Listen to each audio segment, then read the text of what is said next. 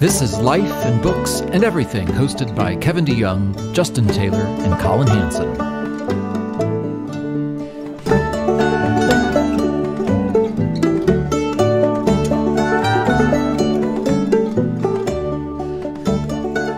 Greetings and salutations, our fine many scores of listeners. Welcome back to Life and Books and Everything, this award-winning podcast. Rather surreptitious, the awards have been given so far. One might even say forthcoming, proleptically. Or absent. Or absent, for now. But we identify as award-winning on this podcast. And I am joined with my good friends, Justin Taylor and Colin Hanson. Welcome. Good to have you here. We are recording this on May the 4th, Star Wars Day. So give me your most unpopular Star Wars opinion. Colin? Star Wars is great for little kids. I think it's designed to be a very simple story of good and evil that is very captivating to children.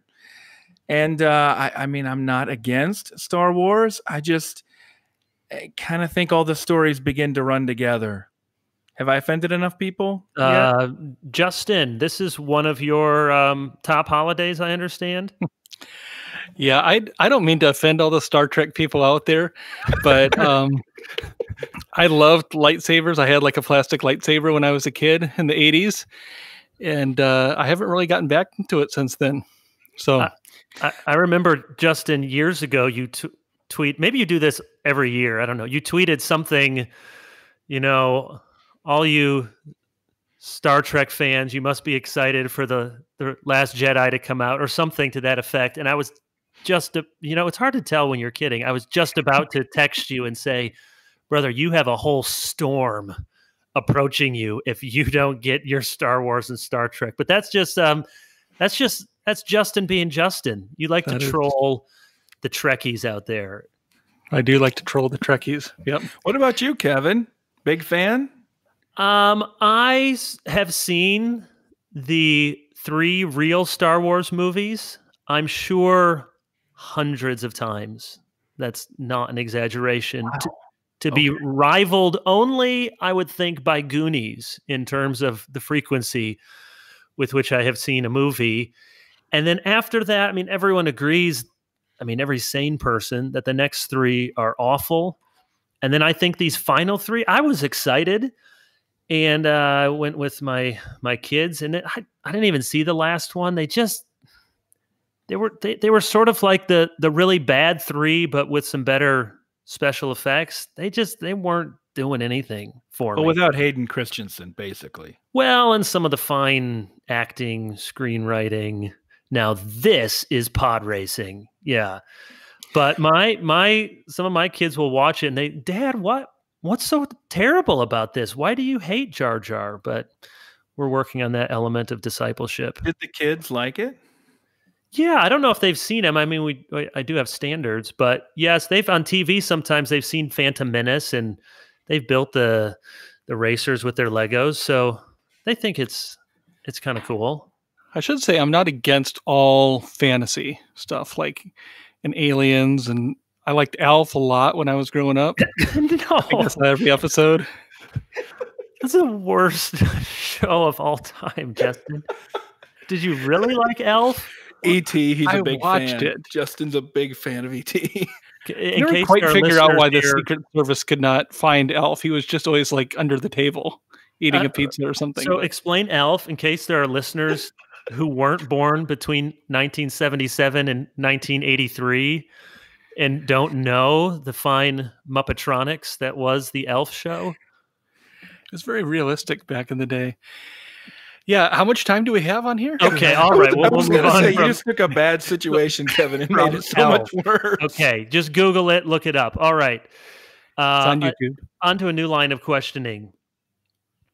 So we have been friends for a number of years, and we share a lot of things in common, most importantly, faith in Christ, and below that, or overarching that, a lot of the same shared theological convictions, evangelical, reformed-ish, depending on who's defining reformed. At least one of us is legit all the way down. But and which one that is, Kevin. Yeah, well, I wonder who that is. That's just left for a myriad of bloggers to determine.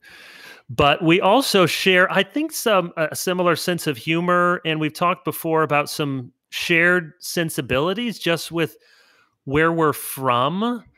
All Midwesterners in one sense of the word or another, but yet Justin just moved back to his hometown. And he never left the Midwest. He really never left. He just did a tour of the Midwest. Just went from a great city to a slightly inferior city back to the metropolis. Just talk a little bit about, and this will scratch some of your Wendell Berry itch, won't it? If we talk about sort of place and where we're from and how you think that it's probably a very underdeveloped aspect of thinking about identity and thought and sensibility. How does where you are from, and maybe compared to where you are now, shape you men as Christians, fathers, just how you think of the world, what you laugh at, what you eat? What do you think, Justin, back in your hometown? Yeah, it's a great question. And of course, Colin, like most things, has thought about it about 10,000 times more than I have. I think growing up in Sioux City, I just assumed that I wouldn't stay here. I mean, I can't trace the very beginnings of my thought, but I went off to University of Northern Iowa and then up to Minneapolis and then Chicago suburbs and now back. And I think it's one of those things that shapes you in ways that you are largely unconscious of the ways in which it shapes you. One of the things about living in the Chicago suburbs, I never lived in the city of Chicago, but in the suburbs, it's like you're living in a town of 30,000 people, except there's just 30,000 of those towns and they all just run into each other. So I think about working at Crossway, I would rarely run into coworkers. I mean, there's 100+ people at Crossway, but I would rarely run into them at the pool, at the grocery store, even at church, because there's just 1,000 churches, 1,000 grocery stores, and you can have good friends living, and you can be in one church and live an hour away from each other because one person lives a half hour to the west of the church, another half hour to the east. That's one of the things about living in a smaller place. The Sioux City's under 100,000 people. It's just that everything is more compact, more connected. You're seeing people more regularly outside of a global pandemic where you don't see people regularly at all. But I think it shapes the norms. I think it shapes the sensibilities that we have. I think it shapes what we expect out of people. You and I have talked, or the three of us have talked about observing different people and the way they engage in discourse online and even how they draw attention to themselves. I think there is a Midwestern sensibility that, of course, the three of us probably think is superior in some regards. But, I've lived in Iowa, Minnesota, and Illinois, and they're all different places. And then a couple of them are very large cities. But there is a commonality about that Midwestern triangle, I think.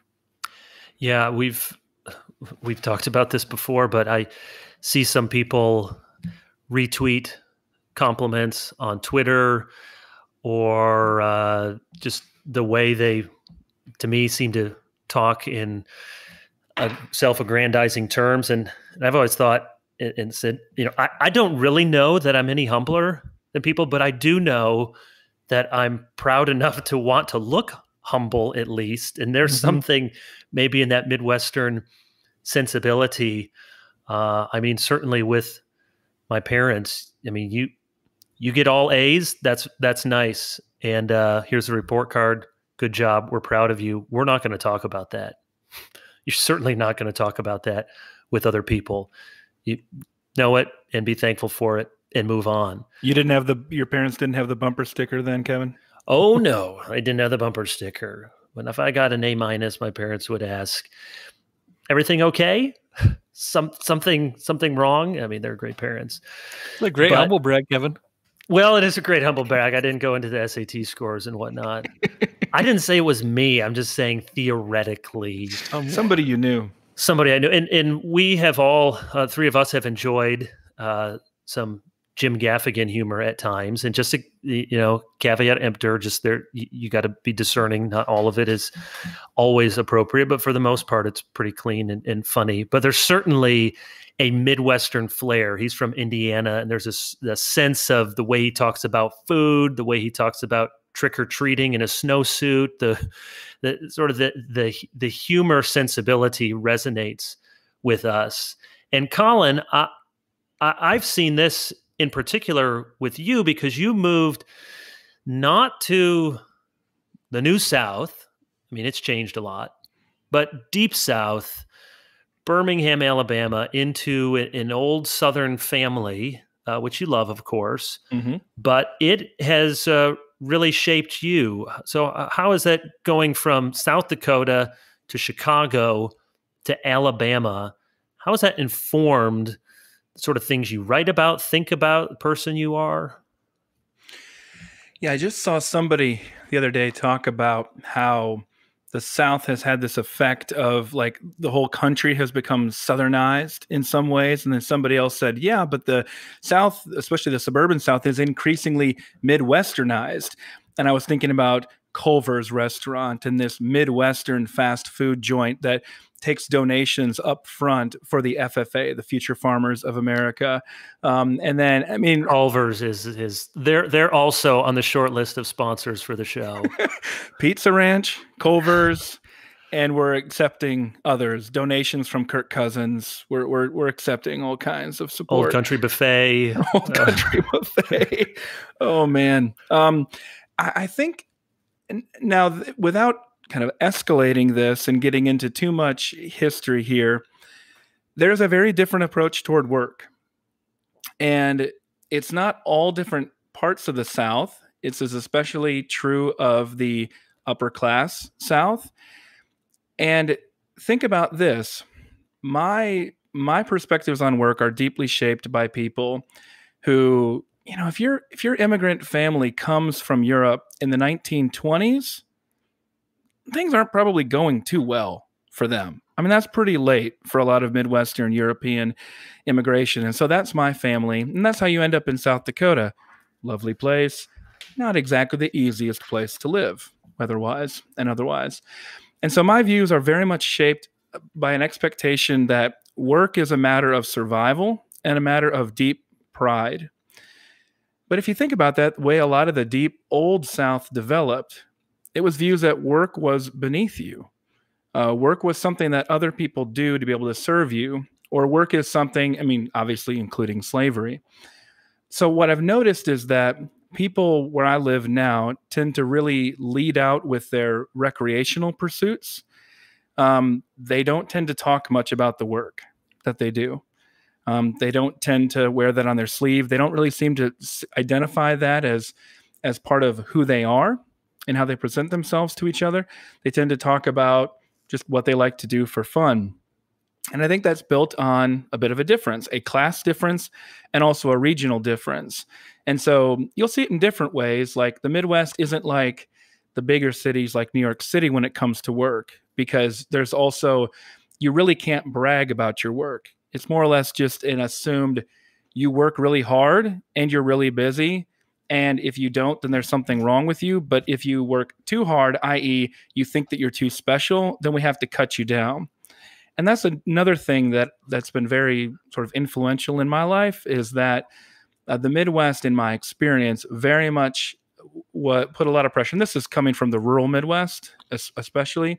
It put a lot of pressure on conformity, not a lot of pursuit of individuality, whereas the Deep South, in my experience, actually, it sort of, there's a category for eccentricity in the South that I didn't find as much in the Midwest. So all kinds of differences that come into play there, but those are a few just off the top of my head. Kevin, I'm curious how things have been different for you being a recent transplant to the South, like into the New South that you identified there in right. Charlotte. I was born outside of Chicago in South Holland, Illinois, and then I moved to Grand Rapids area when I was a kid. went to school in Holland, Michigan. I was a pastor in Orange City, Iowa. You can trace all of the Dutch names there. And then East Lansing, which, I mean, so many times outside of Michigan, I would meet people, you know, they just know Michigan and, you know DeYoung, and that's Dutch. And they just assumed my church was in Grand Rapids. And even if I'd say East Lansing, they'd assume that was just maybe the outskirts of Grand Rapids. It was an hour away, but it was a very different place than West Michigan, Dutch West Michigan, in terms of values, philanthropy. And then moving down to Charlotte 3 years ago has certainly been different. But I think, as you already alluded to, there are so many Midwestern transplants. It is not exaggeration. Every day, I see a car with Ohio State bumper sticker, Michigan bumper sticker. Whenever I do a new members class, there's a lot of people from Illinois, Ohio, Michigan, Indiana, New Jersey. New Jersey isn't the Midwest, although the Big Ten would like you to believe that it is. Rutgers. Yes. So it's different. It's the New South, and there's so many transplants that I feel like it's been not a difficult transition to Charlotte. And of course, it's different for me because I'm moving to a big church where I'm the senior pastor. And so there's a built-in network of people wanting to support us, to encourage us, to welcome us here. But yeah, there are some differences. I mean, on a superficial level, I remember when my church in Michigan, when we had a couple move up from South Carolina, I think it was Charleston, and the woman just couldn't get over how underdressed all of the women were. She said, I just had to shelve, half of my wardrobe because you never get that fancy. What I would wear to church, you're wearing to weddings. And what I would wear to, an evening social event, you're wearing to church. So I just had to knock everything down a step or two. And that certainly is the case. In Charlotte, if people know Charlotte, one of the strengths and weaknesses of it is it is image conscious, and you can drive around for miles and miles in South Charlotte and think, how are all of these people making this much money? And there's a lot of prosperity, and there's blessings in that for sure, but there's also a real sense of keeping up with others. And even more dangerous than that is the way that a certain amount of wealth, and even, to use a loaded word, privilege, can seem normal. It doesn't take long before you think, yeah, this is pretty much how people live, until you realize, no, it's pretty much how no one has lived in history, and how most people don't live in this country, and a whole lot of people don't live in this city. I think if we were outside of Charlotte, you would find, bigger differences. Our church has people who hunt and fish, but that's not the thing that people are talking about on a Sunday morning like you would if you were just a little bit out of here. But then again, if you get too far, if you get up into northern Michigan, Ted Nugent country, it feels like the South. I mean, their country music, NASCAR, Confederate flags at gas stations. It's a weird mix of rural identity that you find in different parts of the country, separated by miles and miles. Yeah, I didn't. My first introduction to seeing Confederate flags did not come from Alabama. That came from my classmates flying them in rural South Dakota, which wasn't even a state in the Civil War. So you see all these different identities that overlap in a media culture that is national. It's not exactly like there are these boundaries the same way that there used to be. And also because of some major factors that have changed the way we, where just physically where we live now. So Kevin, you mentioned that all these people are moving to Charlotte from a lot of these Midwestern states. Well, Illinois has lost a lot of population and continues to lose a lot of population. Michigan, I think it's already kind of been through the worst, but it's lost a lot of population as well. And part of it, I don't know if people, sometimes the obvious things are the things that we overlook, but people were not going to move to the South, not as long as it was segregated. Even whites were going to have a major problem, many of them moving to a segregated South. Moving to Birmingham in the 1960s, for me, would have been unthinkable versus now. And second, air conditioning. Yeah. I mean, it is not easy to live in the South without air conditioning. And those hit at roughly about the same time. So no wonder people are moving into climates that tend to be more conducive. And also, it's precisely because a lot of those cultural barriers have fallen that now it does feel more comfortable for me or for you to be able to move from the Midwest into the South. All right. We're going to talk about books in a little bit and maybe a couple of coronavirus questions, but a different topic coming up this Sunday, at least in the United States, is Mother's Day. So this may be a foolhardy enterprise to have us three men talk about mothers, but perhaps it would be salutary. I'm not looking for us to tell stories about our wives. I don't think any of them would appreciate that, or our mothers would likely not appreciate that. But just talk about motherhood and think biblically. It's cliche to use the line from The Tale of Two Cities, but it does feel like you could make the case that it's the best of times and the worst of times for mothers. On the one hand, there are all sorts of things that probably our mothers, certainly our grandmothers, didn't have. You have, Bible studies galore, and the materials available for moms, for women in general, is, I think, by any objective measure, richer, better, more access to lots of good materials. So that's good. It's less lonely and isolating. At least that's been our experience. There's lots. If you want to find it, there are tons of play dates and groups and support and lots of things that you can do for relationships. You certainly, in general, there's been a lift. There's been a tide of prosperity that generally increases, though I know that's not across the board. And though I'm not wanting to hold any of us up as examples in this regard, but I think just generally it's true that husbands, I'm thinking of Christian husbands, are generally probably sharing more of the child rearing and the housework than they did a generation ago. It's not a knock on our dads or grandfathers, but I think they could count on one hand the number of diapers they changed or the number of times that they were alone watching the kids. Although my wife gets rightfully upset with me if my kids say, "Is Dad babysitting tonight?" No, he's your father. He doesn't babysit. He's parenting when I go out, which isn't all that often. So there are lots of things that you could say are blessings and advantages. And yet, on the other hand, I've heard people remark that if you think about just time-saving devices for managing a household or a family, that nothing of significant time-saving value has entered the household for a generation.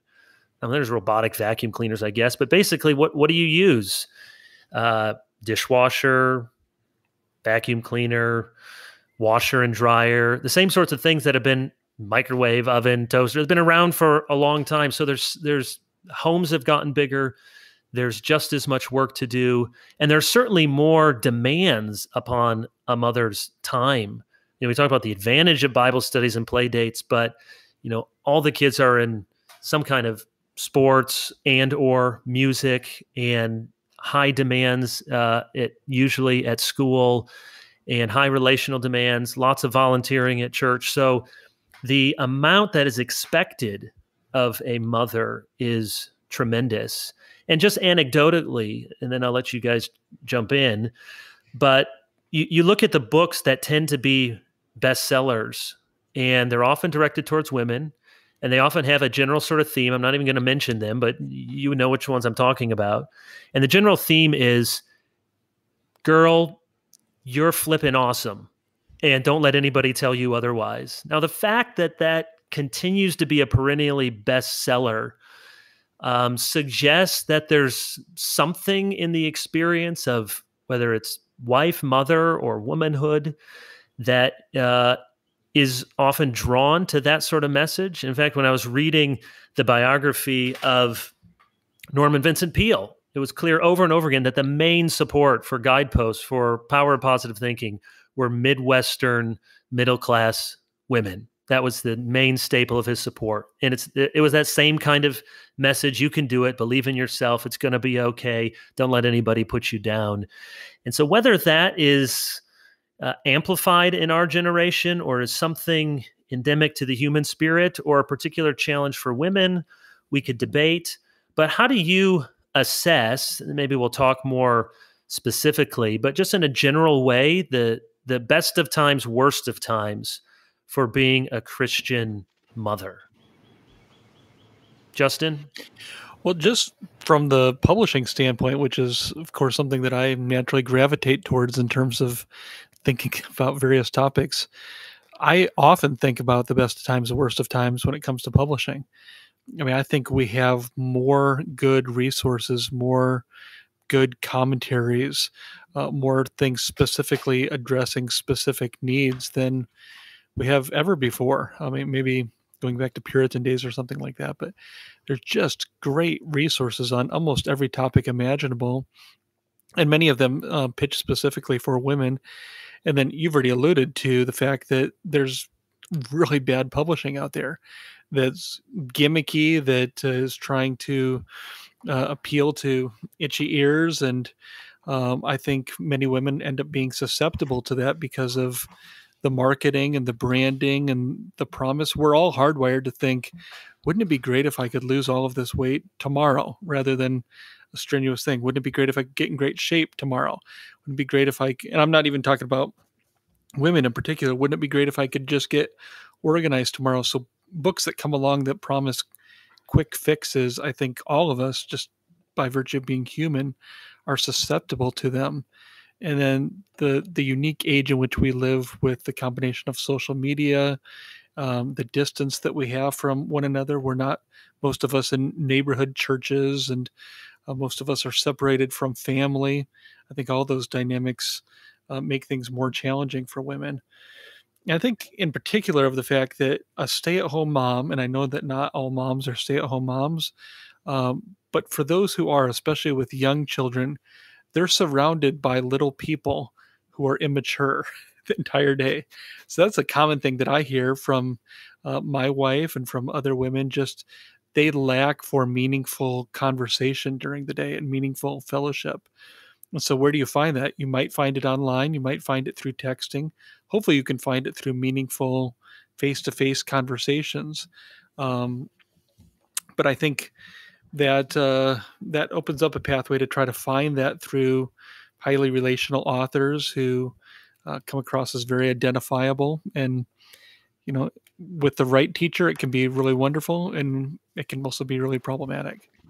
And there's often enough of a veneer of the gospel in these books to, and probably fortuitously, a number of Christian women take it in, and they supply their own gospel lens to it, and the book ends up being better than it really is as it comes across their ears. But there's often enough of a veneer just to make it dangerous. God loves you unconditionally, or your identity is in Christ, and sort of things that, are half true or are all true and powerful, and yet it's usually devoid from any sort of idea of repentance in following Christ, or obedience, or that you might quench or grieve the Holy Spirit, or God might be disciplining you. It tends to be a very flat, one-dimensional sort of understand how awesome you really are, and that's going to set you free.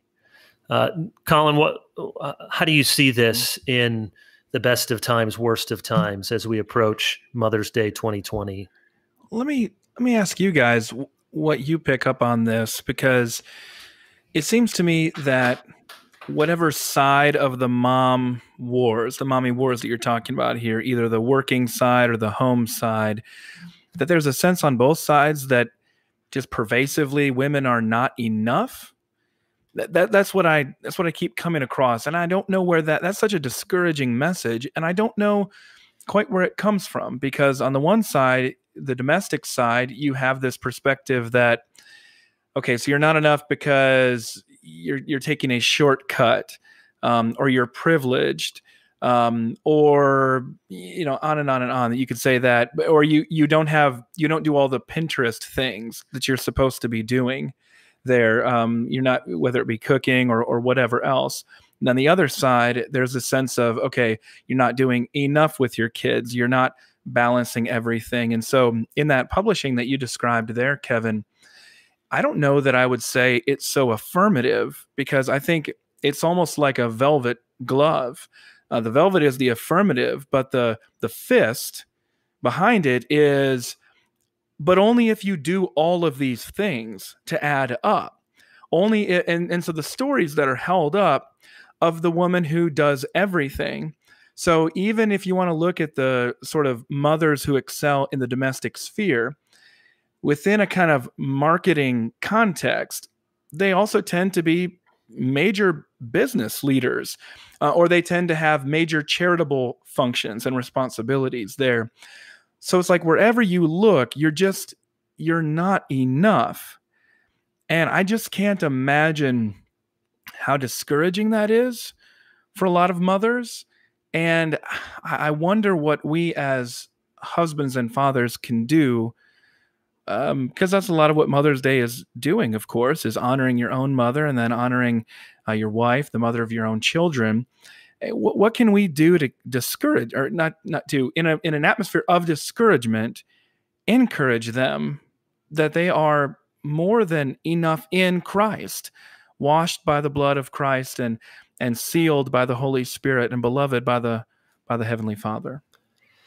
And you're right. You can look at even the women that often have a large following, whether it's a Bible study teacher or home improvement. I mean, there's I hope this doesn't sound bad, but it's just, they're pretty, or they're dressed nicely, or,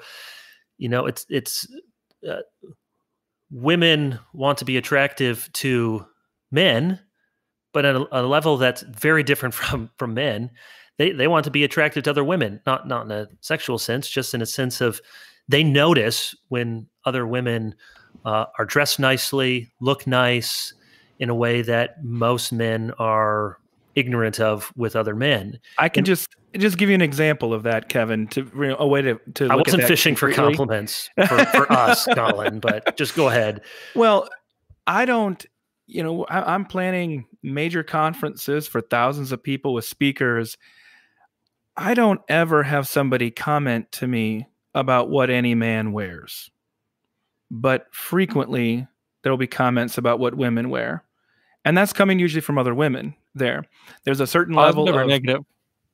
Well, usually negative. I'm getting the comment. So there just seems to be revealing or too fashionable. Oh no, just like, or too dowdy. There's also, I'll put it this way, it's part of a whole presentation, because it tends to be connected to personality. So if you wear something that's to this, it means this about your personality. Or if it's like this over here, it means this about your personality. For some reason, there just seems to be a lot of comparison there. And I'm only speaking out of experience here of trying to plan these events. That seems to weigh very heavily in ways that are unfair toward women compared to men. There doesn't seem to be that same expectation there. Yeah, and here's one of my, because I've thought about this, whether it's right or not. But one of my theories is, okay, let's talk about motherhood. Motherhood undoubtedly affects women in a way more profoundly than fatherhood affects men. We're fathers. We love being fathers. And I think that's how God designed us. And I think that's, there's mothers who have adopted children there, and then, most moms have born those children. And so that's a unique experience that men do not share. So women feel this identity, whether they love being a mom or it's a challenge or they work outside the home. I think they instinctively feel this identity as mothers. And that means that anytime you are around other mothers, which is going to be most other women that you're around, there is instinctively comparison. So I think when I'm with other pastors, so that's my job, that's what I do. And I love being around other, there's something encouraging. We share the same experiences. We can talk freely with one another. And, it's easy for there to be little hints of, well, how big is your church? And are things really going well? And do I know as much as you? And who do you, because you have the same job that I have, in a way that I'm talking to a general contractor, high school teacher. I'm not comparing myself. Interesting what you do. So it would be like if every man you talk to, almost every man you talk to, had the same job you did. Well, there'd be something really bonding in that, and something really threatening in that. And so I think part of the unique gift and challenge of motherhood is to constantly navigate this. There's a world around me where, nearly half of the population have had or will have my job. And they're probably thinking that they're doing it better, or they did do it better, or they could do it better. And I think that means we have a unique responsibility as dads and husbands to encourage our wives, to verbally encourage them, to come alongside them, to remind them of the things that they know are true in the gospel, and to do it in a robust way, not the way that the world does, that just constantly says, you're amazing, nothing you've done has ever been a mistake. And, that rings hollow in time. But we need to find ways to honor moms. And I think that the church has tried to do that, but has often done it in a sort of clumsy, over-the-top way that ends up alienating a whole bunch of people on Mother's Day Sunday, even as they're trying to provide some of the honor that moms so richly deserve. What do you think, Justin? Yeah, I think there's a lot to what you say there, Kevin, and that's an insightful comparison. As I think about my job and my wife's job as a stay-at-home mom, she will point out I may be working many hours and I may be putting out fires and it may be stressful, but it's just a different level of stressfulness when you're dealing with, especially with small children and challenging children. And, with her job, she loves our children in a deeper way than I love my coworkers. But, I don't go to the office and have my coworkers systematically follow me around and undo everything that I've done. At least they're not at Crossway any longer. Exactly. He was fired about 2 years ago now. So there's something, I think, especially with little kids and with babies, and Kevin is the expert here, as the one with the most progeny, but sort of inherently frustrating. They don't do what they're told. They don't eat when you want them to. They don't sleep when you want them to. They're curious. They're sinful. So I think there's something to the comparison game, but I think there's also something to the fact of just you're dealing with bodies and souls in a way that we're just not quite dealing with in our other vocations, whether we're contractors or high school teachers or pastors or publishers. It is a unique and high calling. And I think one of the privileges that we have as husbands and fathers is to be encouragements. And, there can be a temptation to come home and to see everything that's wrong or that's discouraging, or how the kids are misbehaving, or somebody's criticizing you. And I want to come in with a mindset of, how can I encourage them in Christ? And how can I build them up? How can I point them to Christ? I fail at that regularly. But there is, several years ago, a blogger tried to do like a year of living according to what Oprah told her to do. It was just for fun, but she just watched every episode and wrote down, like, this is all the things Oprah told me to do today. And it's just get a free car.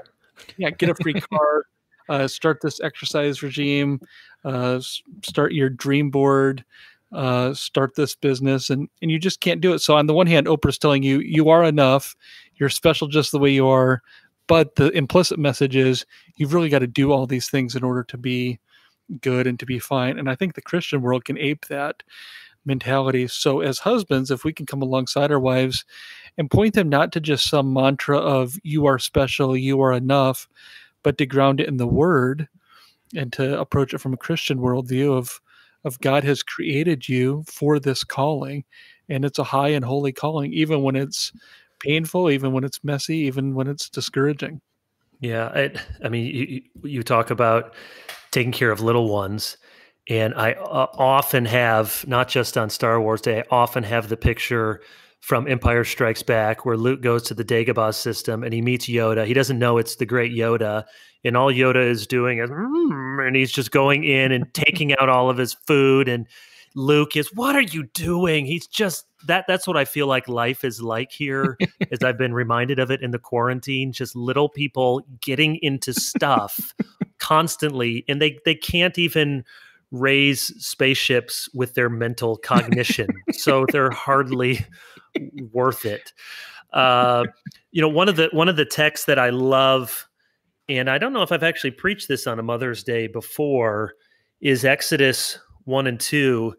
And it's a great example of the story of God's redemptive history moving forward through women seeking to care for children. Some of you have ever seen this before, but you have Shifra and Puah, of course, the midwives who aren't going to obey the unjust edict, so they hide the children of the Hebrew women.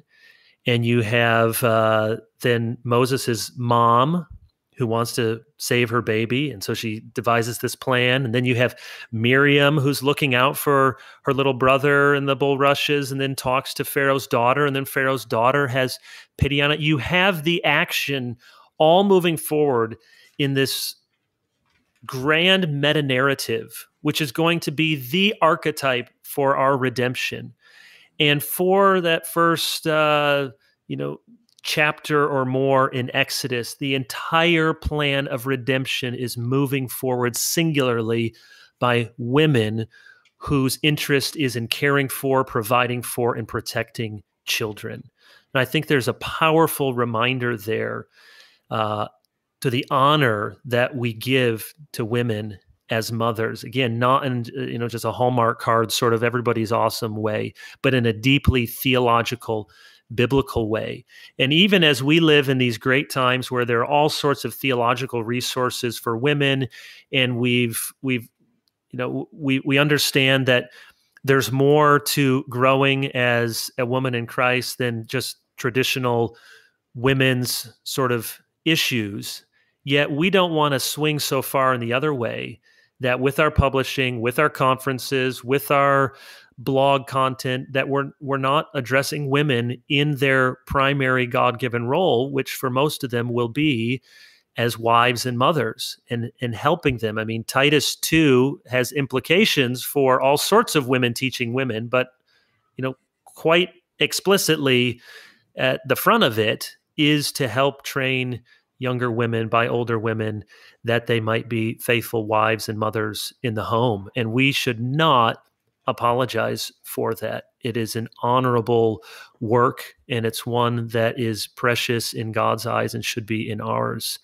If we could just stay on this for just a few more minutes. And, I've said before that I don't generally run topics by Colin and Justin. We just have a free-for-all conversation. But I did ask them if they would be okay if I just ask about this, because it's always a subject that comes up on Mother's Day. And that's that many couples, more than we ever think when we're young and naive, have difficulty conceiving children. You have some people that produce children quite easily.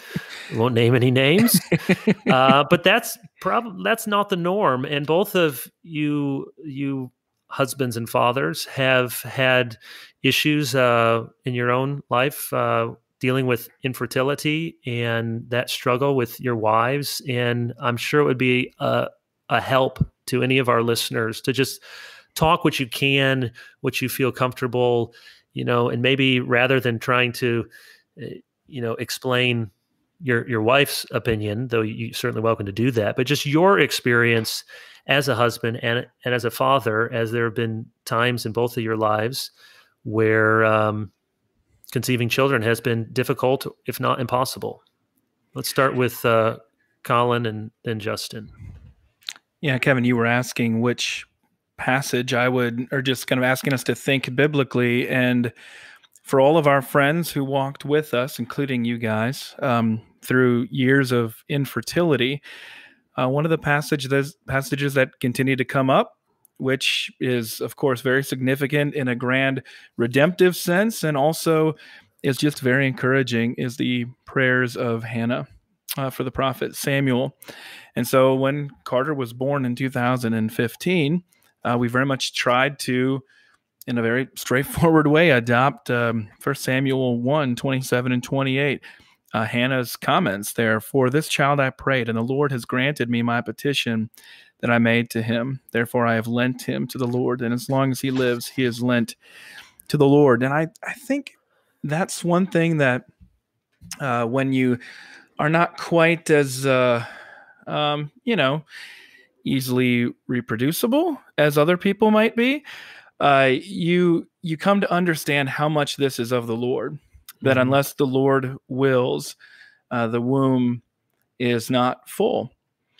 And then you realize also then that these children do not belong to you as if they are some kind of possession. Ultimately, they are they're individuals who are made in the image of God, and they have been entrusted to us as parents, but ultimately they belong to the Lord. And so that's something that was just very encouraging to us in that whole process. But I think maybe it would be fun just to talk a little bit about that process, especially in the birth of our son Carter, though our daughter Elise was kind of similar. But you guys, I think one thing that you guys really do to help me as friends is you push me back. Instead of just talking about issues and talking about people, Justin, I think especially appreciate you in this.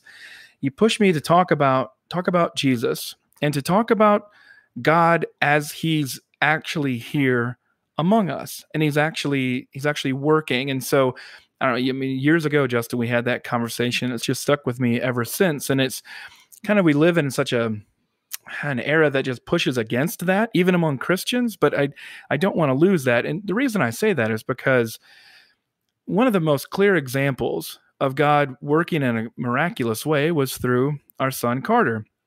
And as a pastor and as a minister, you're trained pretty clearly. You don't know, like you said, Kevin, you don't know how much to expect in fertility, but you can basically put two and two together to realize what things you should not say generally. And the number one thing you're told not to say is, "Oh, don't worry, I'm sure you'll have a baby."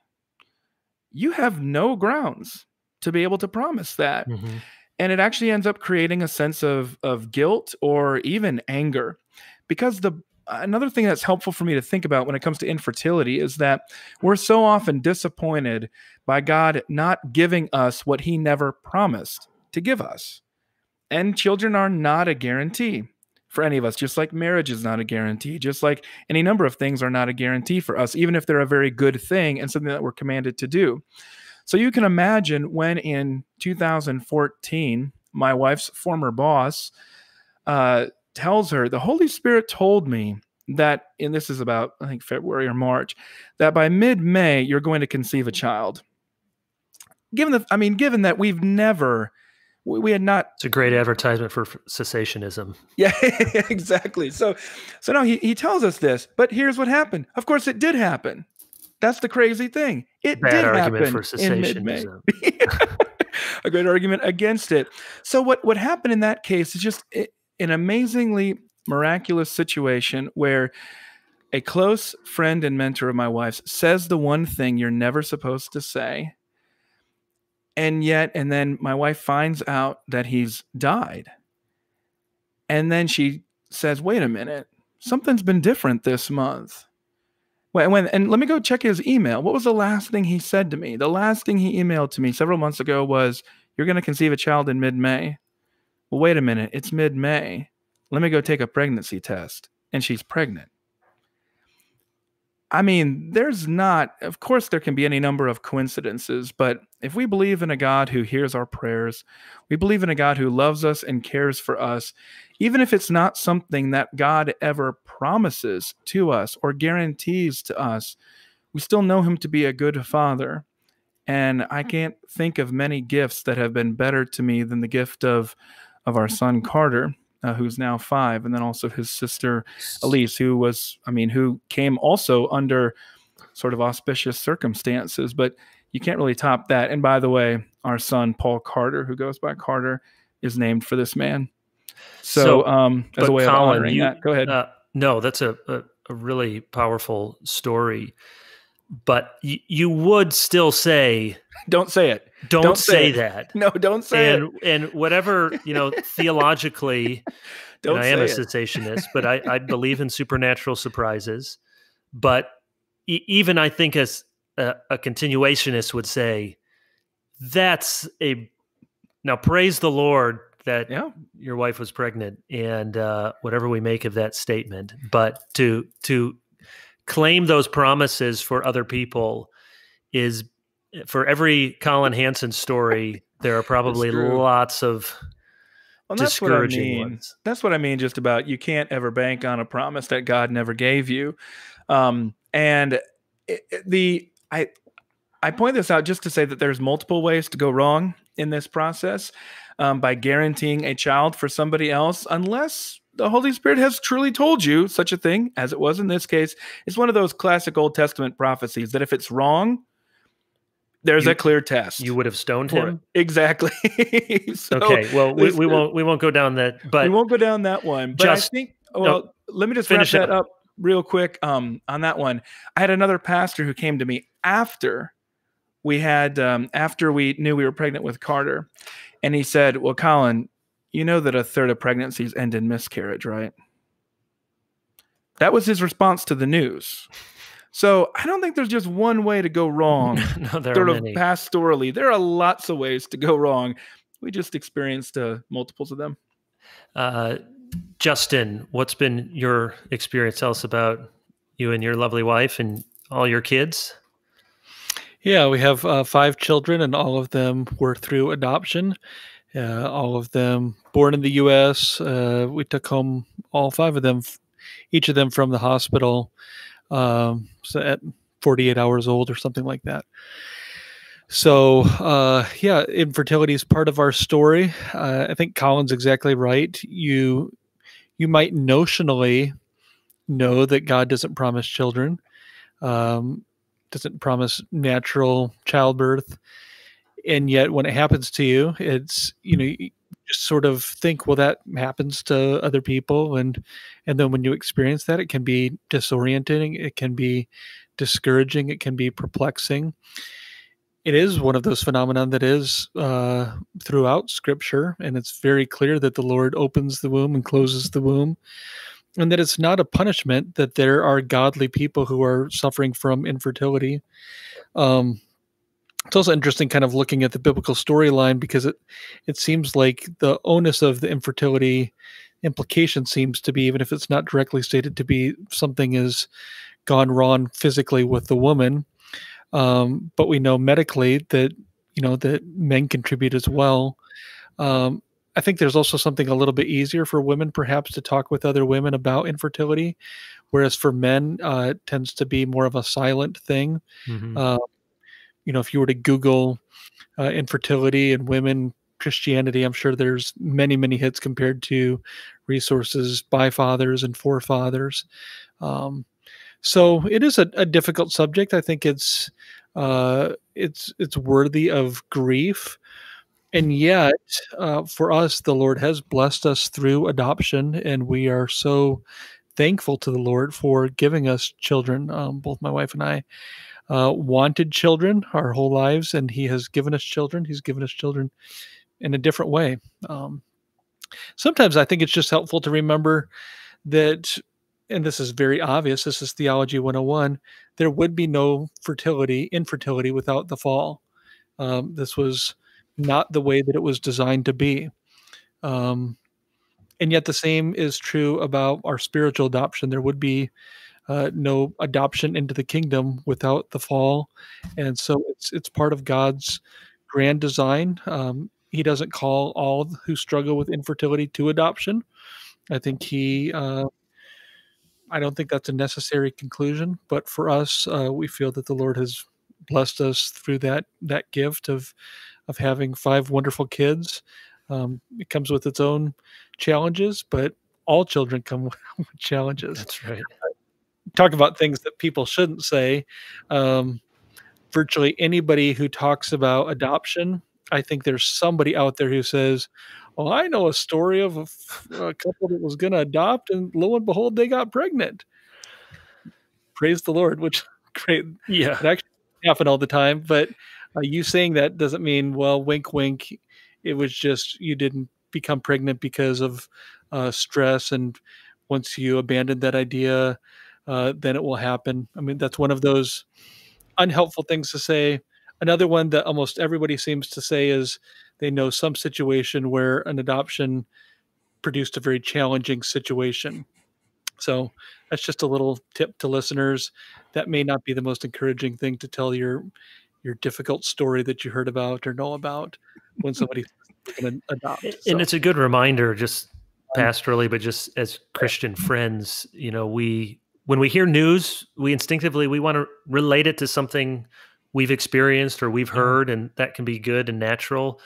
But to give people the gift of our curiosity, first of all, and ask questions, and it doesn't mean you have to drop into level 10 lamentation anytime someone shares that news, but it's very true. We tend to say, "Hey, I know somebody who knew," and whether it's a great story or a bad story, I mean, what I hear from folks sometimes, which is so discouraging, I'll be talking about how challenging it is with our kids, and somebody will say, "Well, just wait till they're a little bit older. Little people, little problems, big kids, big problems." And if I could go back and just have them all under one roof when they were just little kids, those were the golden. And I think, what a wrong-headed, selfish thing to say. I try to make a point and it's genuine. People will say, "I don't know how you guys do it. You have 8 kids." And actually, Trisha is pregnant with number 9. Newsflash. Yeah, newsflash. It's going on the ticker on the bottom. But I don't know how you do it. And I always tell people, said, what the biggest adjustment was from 0 to 1. And, looking back with 8 kids, you think, well, why was 1 stressful? Boy, there's twice as many of us as there were of them, instead of 4 times as many of them as us. 1 kid right now, I mean, give me 3 kids. I'll go, I'll be Shackleton. I'll go to I'll do anything. I mean, 3 kids is just easy, but it doesn't feel that way. So I really mean it. That was the hardest adjustment, was from 0 to 1. And then the next hardest adjustment was probably from 1 to 2. And I want people to know, hey, you are, this isn't a comparison, and you're right to feel stressed and anxious, or if not right to, then natural to. And we don't want our comparison of grief to be a way to minimize what other people are experiencing. We don't do this with cancer. Well, we don't do this with cancer, do we? You find out you have cancer and you say, "Yeah, I knew a friend who had cancer. He died. It was really bad." Yeah. I don't know what the difference is. Justin? Yeah, I have heard, Kevin, that going from 8 to 9 is really the hardest. Well, yeah, it is. We're going to have a baseball team. It's going to be great. Okay, we Fecund. I was trying to figure out a way to say fecund on this podcast. That's right. It is.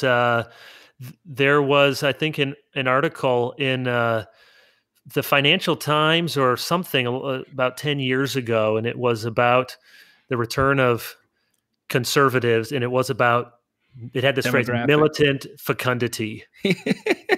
Outbreeding everyone else, and I don't know if that's really taken place, but we are doing our part. Okay, we have talked about a lot of things, and I do want to just ask one coronavirus related question, and then end with just a few minutes of books. I know we're trying not to talk all day, but like we said, if you've made it an hour, you want an hour and 15.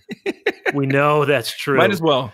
Okay, so we're coming to a lot of the states reopening at various paces. And now one of the challenges we're going to have in Christian ministry, but just friends and family, how do we navigate people having vastly different opinions about how we should do this? Weeks ago, everyone was an epidemiologist, and then they were experts in mathematical modeling. And now there are really strong opinions about the right way or the wrong way to open. And you're going to find Christians who are gravitating toward this whole thing was a really overblown, and we sacrificed our liberties, and we've been under lock and key, and we better get out. And then there's going to folks saying, people aren't taking this seriously. We're jumping the gun too soon.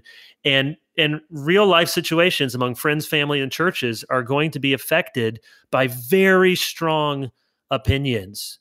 Why are we already meeting together as a church? We're not ready. Or why are you abiding by the guidelines? It's not a law. It's just a guideline the government's given us. And shouldn't we live in faith? And shouldn't we be back to our full strength on Sunday morning? What sort of counsel do you guys have for Christians or Christian leaders as we navigate the different opinions about this reopening? Justin, we'll start with you since you've been getting last heretofore. I prefer to hear Colin's wisdom, and then I can confirm it or deny it. Well, when Justin talks, I get time to research, so I appreciate that. Okay, good. Colin is Googling away right now. Yeah, I would love to hear what you guys think, because I don't know the answer to that question. I think one principle that I have just in my personal life, if somebody wants to engage me on the issue, that's one thing. It's another thing to kind of try to pick arguments with family and with friends. It just feels pointless. And I feel like the farther along we go in this, the less I know. I mean, I don't want to become a relativist. Like, how do we know anything? But who do we trust? We're talking about predicting the future. We're talking about an enormously complex situation. So, dispositionally, I try to want to stay away from kind of the extremes of either side. I'm real open to kind of dialoguing and learning with people who want to dialogue. But if somebody just kind of wants to shout on Facebook, it just seems like kind of a waste of time. I mean, it did dawn on me the other day that we could have 250,000 Americans die. Mm-hmm. And quite easy. I mean, it would be 1,500 to 2,000 people a day for the rest of the year. And it would just seem normal. It wouldn't seem like anything tragic was happening. And it would be 250,000 people.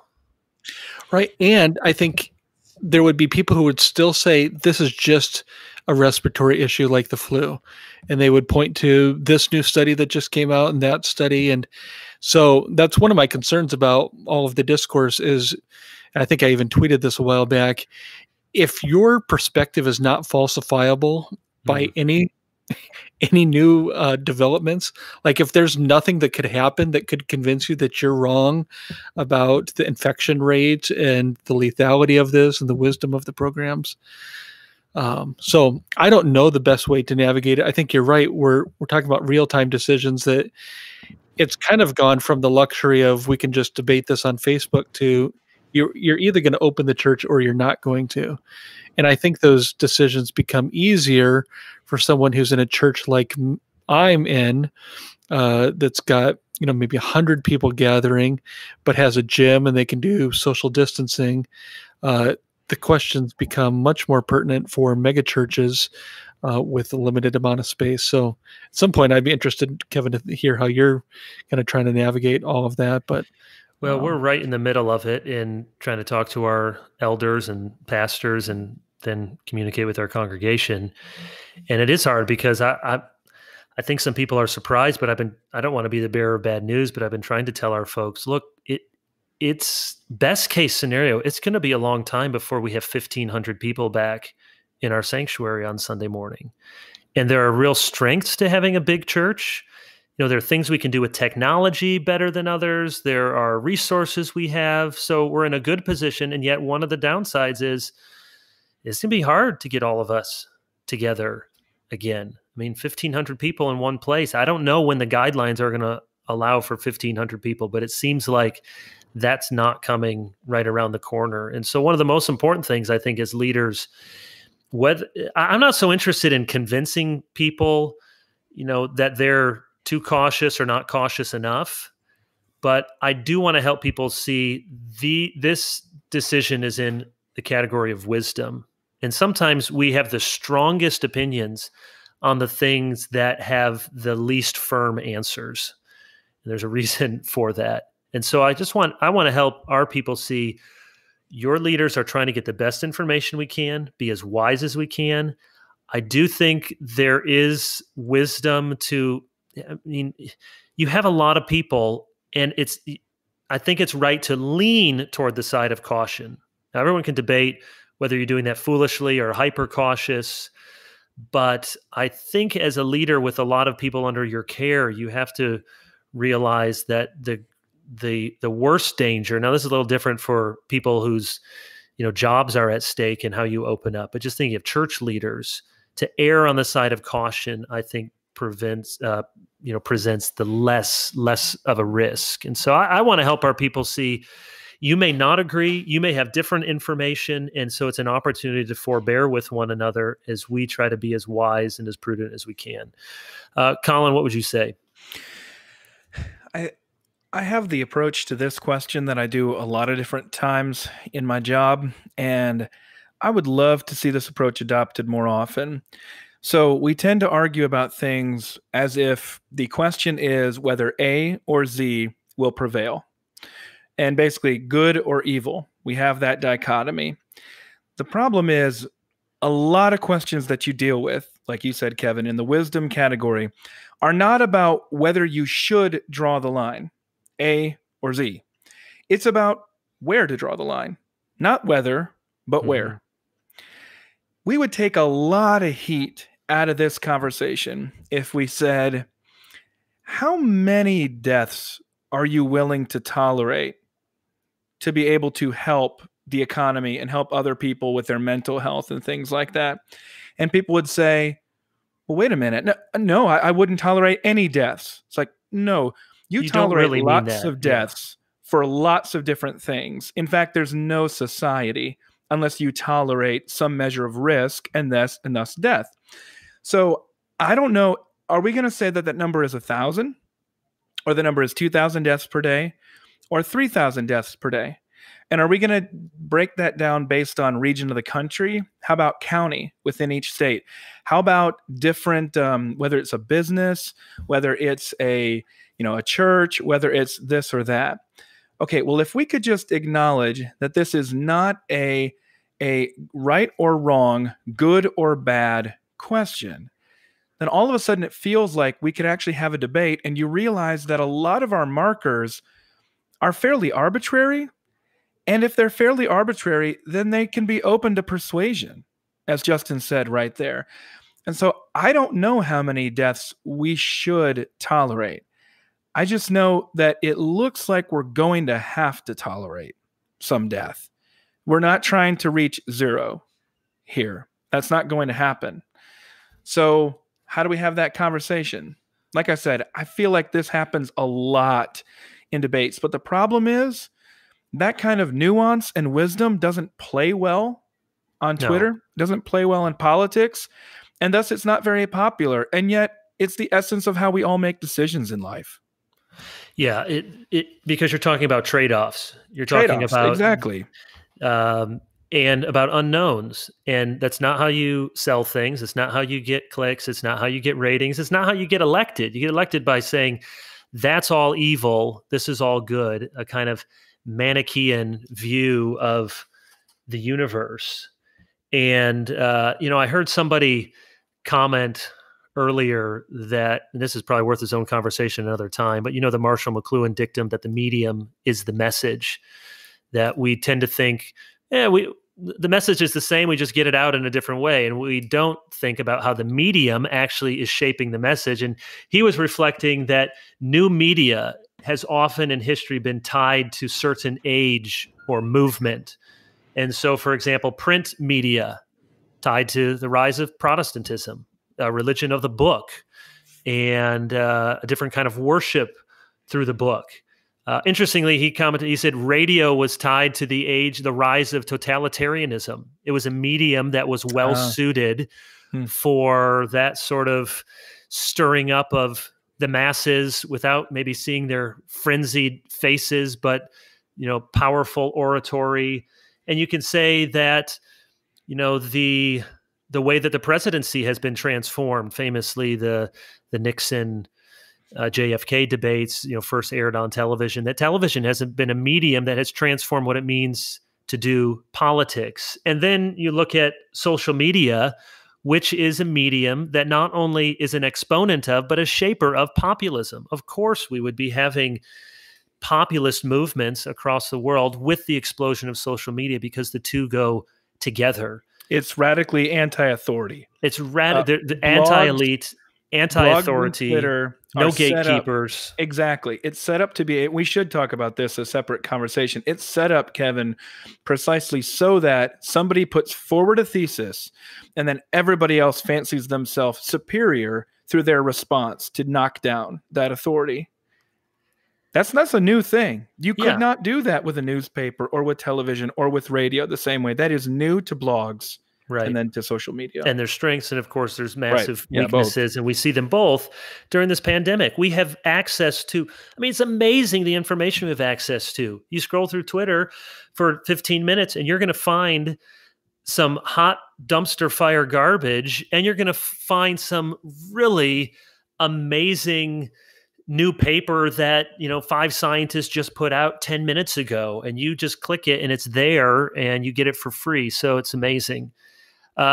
We've talked about life and everything, and we haven't talked about books, and we're almost out of time. So I had so many questions about books. Last time we talked about fiction. I don't think we have time I wanted to ask you for some favorite books for pastors. I know you're not pastors, but we probably have pastors listening. Let's do that next time. Maybe you think about that, but just a general question as we wrap up to think about books. And actually we've gotten some listener mail. Oh my. Or at least an email or two. Maybe we are going to be award-winning someday. Award-winning for sure. I didn't say what the awards are. But interestingly, a number of people, and by number I mean a small number, but yet a number, have asked us to talk about not so much the books that we're reading, though that's good, but some of our habits. How do we find time to read? What are our habits of learning what we read? It could look like we just read whatever we want all day long. We remember everything. Well, of course, that's not true. We have to be selective. So as we wrap up here, and we'll just go around the horn and try to be brief, just maybe think along those two lines. How do you make time to read? And then how do you try to recall, either organically or through some system, the things that you are reading? Justin, we'll start with you. Be like Luther and redeem your toilet time would be one strategy. Yeah. And that's my entire strategy. I'll just end there. No. Very good. That's it. Moving on. I put on Twitter actually maybe over the weekend, that if you struggle to find time to read or to complete books, that one idea and something that I try to do is to think in terms of completing chapters. Can set a small goal. Can you complete one chapter today? And, like anything, if you do that 5 or 6 days a week and you do that for a whole year, you end up reading a couple of dozen books. But that at least has a goal, like you're on page 37 and you're trying to get to page 52. And so that might encourage you to spend an extra 5 more minutes than you would have. Also gives you a place where you can feel like you can stop. So just to try to read a chapter at a time would be one strategy that I have. And then I'm almost constitutionally incapable of reading without a pen and underlining, making a star next to something. Back in my more academic days, I would actually index a book. So if there was something I would write in the back, make my own index.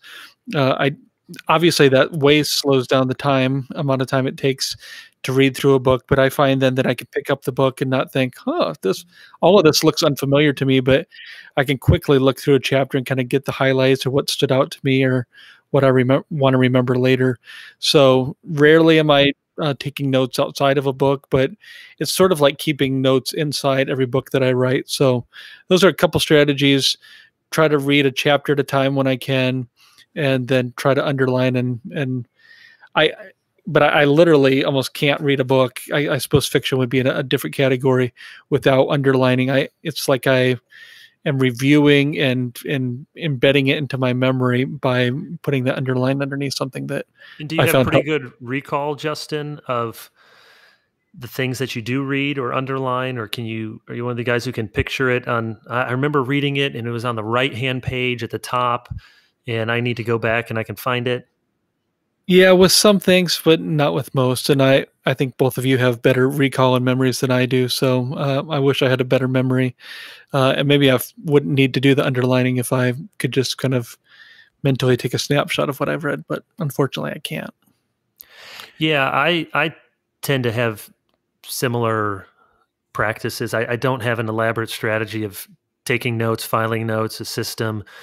Even when I was, I took my last required preaching course in seminary, pass fail, because I didn't want to do the project of collecting 100 different sermon illustrations and filing them, which that's another topic, has some pluses and minuses. But I don't do that with sermons, and I don't do that with reading books. But I'm like you, Justin, unless it's fiction or something that's really more for pleasure, I'm always underlining, even in nice hardcover books that cost a lot of money. I mean, I've hesitated with some of them, like when I bought the, Chad Van Dixhorn 5 volumes on the papers of the Westminster Assembly, which is an expensive way to buy a doorstop, but it's a really monumental achievement. Thank you, Chad. And hesitated whether I should write in that, but I have, and it's really amazing how much I'll go back to old books and just to be able to flip through and in 10 or 15 minutes see what I underlined brings back a lot of recall. Sometimes I'll write notes in the margins. I'll put stars but usually just underlines, and it really refreshes my mind in what the big idea was, where to find something. I have fairly good recall of, yes, I read it in this book, and I think it's somewhere in this part of the book on this kind of the page, which is one reason why I'm thankful for people who read digital books.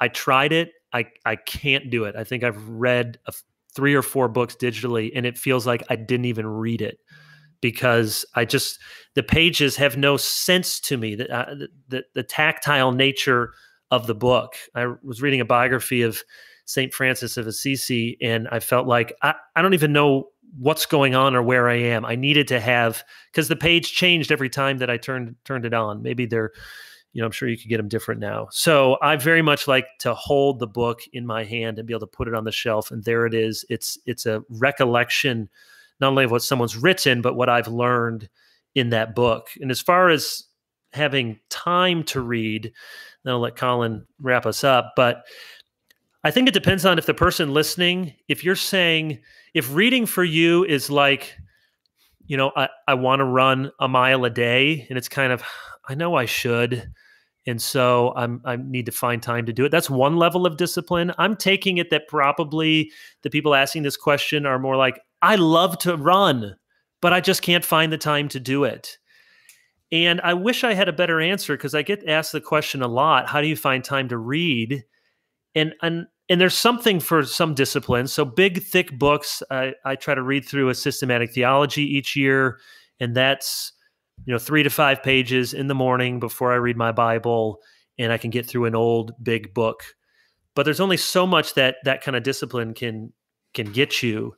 And so most of the other times it's in the cracks of life. And yeah, there are some things, my job as a pastor allows me to read, but really most of that time is during the workday is I'm reading commentaries or I'm preparing for the next thing I need to teach. But all the other things that I want to read, it's bathroom, planes. I mean, that's about the only good thing about plane rides. Anytime I might have to wait in line somewhere, not when I'm driving, but like one of the worst fears in life is to be somewhere for 10 minutes and not have a book with you, to be waiting in the doctor's office and not have something to read. I can waste my time with email and social media like anybody else. I don't binge watch Netflix. I don't watch hardly any movies or TV, but it's on in the background in our house fairly often. So I'm not austere in that way. But just to give yourself to reading in the cracks of life has been a passion of mine for ever since I was an adult. And that's how I get through most of the things that I get through. And it's like anything, to just do a little bit in consistent amounts adds up to a lot over time. I mean, you can read a lot just instead of 20 minutes scrolling through your phone at night, 20 minutes in a book gets you a lot of books over the course of the year. Colin, give us your sense. You took all my advice except one thing. Don't watch Goonies hundreds of times. Well, that was before I like to read. That's all I had. Yeah. I just had don't watch Goonies hundreds of times. Ruth, baby. That's all I had. So that's it. You guys covered it. Well, very good. Well, next time we'll talk about some specific books, and always enjoy being with you guys. It's fun to get to do this, and hope you have a great week. Happy Mother's Day. Let's try to do one or two of the nice things we said we were going to do. And until next time, Lord be with you. Thanks, guys.